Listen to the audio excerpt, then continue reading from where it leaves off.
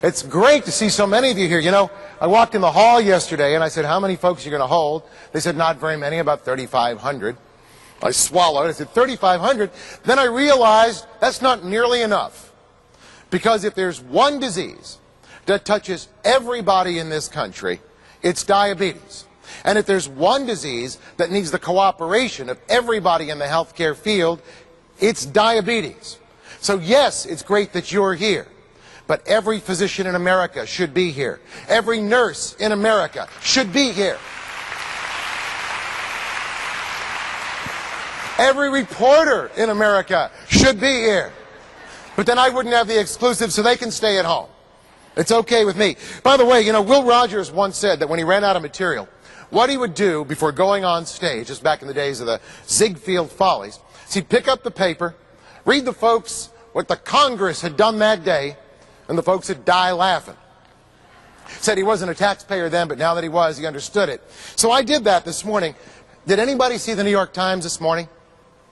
Yeah, if you did, you were as shocked as I was. There was an article by Gina Collado, who's a terrific healthcare reporter, and it's headlined, "Health Plan That Cuts Costs Raises Doctors' Ire." I said to myself, it's cutting costs and it's doing good things for patients. Why is it raising doctors' ire? You know why? It's using you. It's using nurses. It's sending diabetics, patients with heart failure, out into the community where they can get help, sorting through a shoebox full of 20 medications. Someone comes to their home and said, here's what you're taking, here's what you shouldn't take. We're going to call the doctor's office and talk to them about it. The doctors were also communicating using email. And you know why the doctors didn't like it? Office visits were down and their incomes fell about $2,000 per practice per year. I'm going to read you one quote, and then I'm going to get on to what I want to talk to you about today, because I could say some choice New York phrases about this. It just made me angry. New Yorkers would say pissed off, but I would never say that. Here's a comment by a doctor. He said, quote, let's say you do a really good job of keeping somebody out of the hospital, or let's say you spare someone a physician's visit, you save the system money, but nobody benefits from the savings, unquote. What planet does this guy live on? I'll tell you who benefits from the saving. Let's think for a minute. Could it possibly be your patient?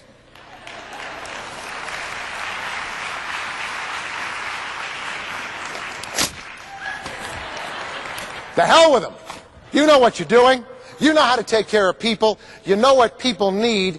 Keep it up. The more guys like this one in the article that you just tick the hell off, the better I like it, the better this country is going to be, and the cheaper health care is going to be, the better your patients will do. And isn't that what we're all here to talk about today?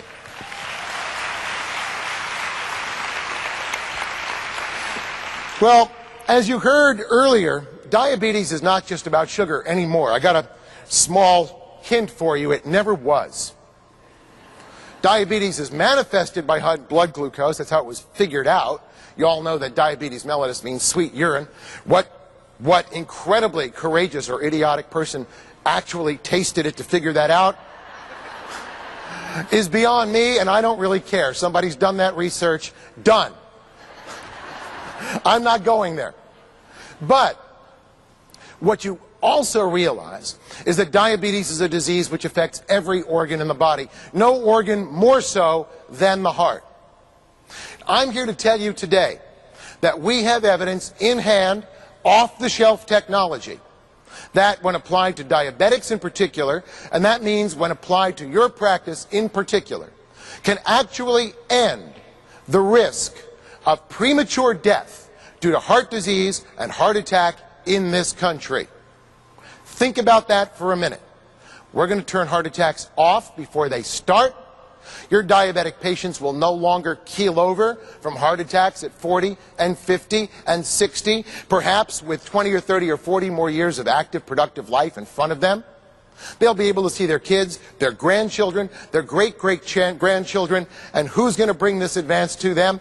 Not the docs who claim that by doing more efficient and better health care, it's going to cost them money. It's going to be the people out in the field, the people who bring this innovation to the patients, and the people who do it in a cost-effective way.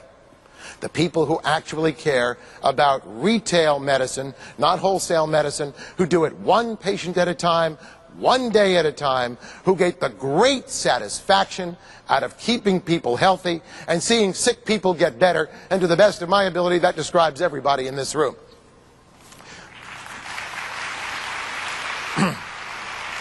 Well, what exactly are we talking about, and why is this such a big innovation? Let me start by telling you something that you may not know. Up until about 5 years ago, we, and by we I mean everybody, and specifically the MDs of America, didn't have a clue, not a clue, what caused heart attacks. Deathly silence. It's true. I mean, I'll tell you what I was taught in medical school back when pterodactyls flew through the air. Dinosaurs roamed the earth and we were waiting for this giant meteorite to change the world. Back then we were taught that heart attacks were really, really simple. Right. Here's what happens in a heart attack, they said. You're bad. Notice it's the blame the patient philosophy. Step one. That's always the first lesson in medical school. It's always the patient's fault. You know better. Those patients are just not doing what we're telling them to do. They're not exercising, they're eating too much cholesterol, they're not controlling their high blood pressure, and because they're eating all this stuff and not doing it right, their arteries are filling up with junk. Gradulaceous gradu, one of my professors called it, and that this stuff was pooching down into the lumen, the hole in the middle of the artery, and that the blood, which was supposed to feed the heart, couldn't get past the obstruction. And over the years, this gradu got bigger and bigger, sort of like the pipes in my house. I just renovated, I had a look. I won't look again, it's too scary. And then when it finally got down to a critical obstruction, bang! You had a heart attack, you did a face plant, you were dead, bill Medicare, send in the next one. Well, even then, if we thought about it, we should have known that was hogwash. Why? Because heart attacks are not a chronic disease. Under that scenario, a heart attack is the end point over here of what began over there with just a little obstruction. So what should have happened over here is here's your gradulaceous gradu, obstructing, obstructing, obstructing. Eventually the heart gets a little less oxygen than it needs and it hurts a little bit. So that's angina. Then over here it gets a lot less blood than it needs, so with even less exertion, you get angina. Over here, there's almost no blood, but the heart still needs blood. That was called crescendo, or unstable angina. Wham! Heart attack. But that's not what a heart attack is. A heart attack is not a chronic disease. A heart attack is not the end stage of angina. A heart attack much more commonly is, you're out there playing tennis. Notice my wrist is not stiff enough. I play tennis badly. And one day, with no warning at all, boom, you arrest. Or you're playing golf. You feel funny. An elephant is sitting on your chest. Suddenly you're in VTAC, a bad thing to have on a golf course. Unless, of course, you followed some of the recommendations lately and there's a defibrillator in your golf cart.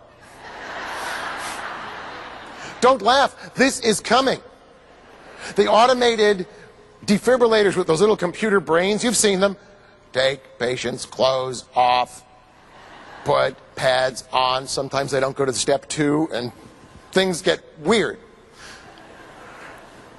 But that's a heart attack. It's not chronic angina going to doom and death. It is an attack. Now, if a heart attack was always due to this gradu in your arteries, riddle me this, Batman. Why is it that when we do cardiac caths on heart attack victims, 50% of the time we see no plaque? You can look it up. 50% of the time there is no plaque, no significant plaque in any event, inside the lumen of a heart attack victim. This is true. That blows your theory right out of the water. I was trained in physics. You know, if you get a theory and you think it's right, you find one exception to your theory is wrong. Just dead wrong.